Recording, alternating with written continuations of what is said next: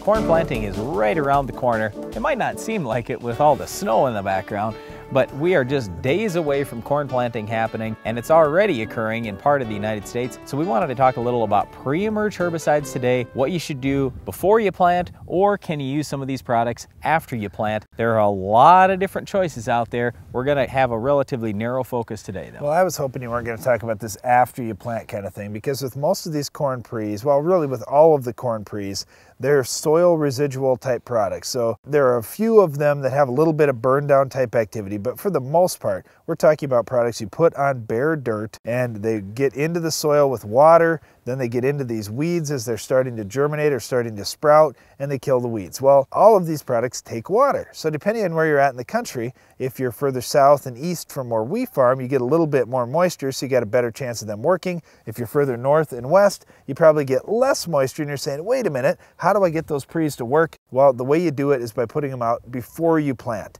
Now you have more time to get that moisture on to work them into the ground and into those weeds. So ideally with these pre-emerge herbicides, we'd like to see them applied early. We'd like to see them worked in. But the problem is, in a lot of the country, that's not gonna happen. It might not happen on your farm just because of weather conditions. So the question is, can you use these after you plant? Well, you sure can, because a lot of the time you're gonna be spraying Roundup or Liberty later on, which is gonna clean up grasses and broadleaves later. So then we get to the next question, which is, well, if Roundup and Liberty is gonna kill everything, why do I need the pre? Well, there's no question you're going to increase your yields in your corn if you're using a pre to kill that early flush of especially foxtails, but also small-seeded broadleaves that get going very early in the season. All of those weeds, even by the time they're 1 or 2 inches tall, are pulling water away from your corn, and they're pulling nutrients that you've already paid for and put out in the field, and they're taking them away from your crop.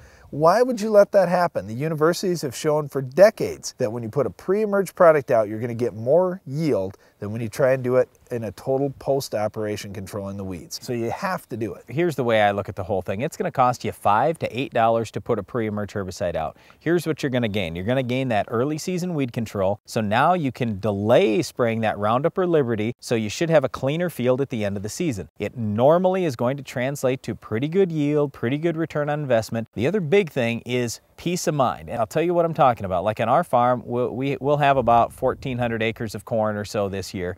Okay, and if I've got all those acres with no pre-emerge herbicide out, and I've got to get out there at just the right time to spray the Roundup or Liberty, and all of a sudden it starts raining, or the sprayer breaks down, or something wrong happens, I've got weeds out there that are robbing nutrients, they're robbing water. It's going to take a lot of yield, and just as importantly as that, in my opinion, is all the nervousness that I'm going to go through. It's really hard on a guy's nerves. So I just encourage guys to always put a pre-emerge herbicide out. We do on our farm. If you haven't been doing it, I suggest you at least do some strips, do some trials on your farm. You can prove it to yourself just like we've proven it on our own farm. All right, let's talk about which products to use. We're focused primarily on grasses because in corn, it's a grass crop. They're the toughest weeds to kill in crop. There are some small-seeded broadleaves that are a big deal early, and many of the pre-products will get them as well. So you've got your family of Harness, Surpass, Dual, Outlook. Mostly they're grass killers, but they do get some of the small-seeded broadleaves as well. They can be put on ahead or after the crop is up. We really prefer to see them put on early.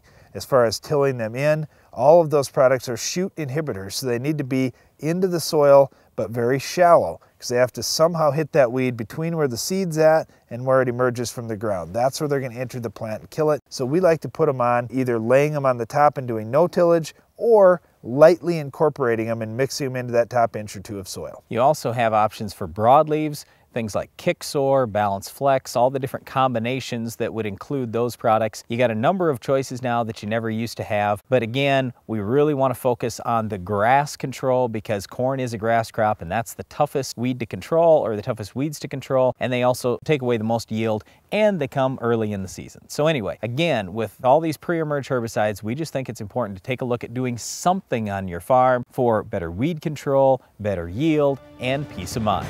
Well, it's nice to kill that early grass pressure, but will these products kill our weed of the week? We'll show you coming up next.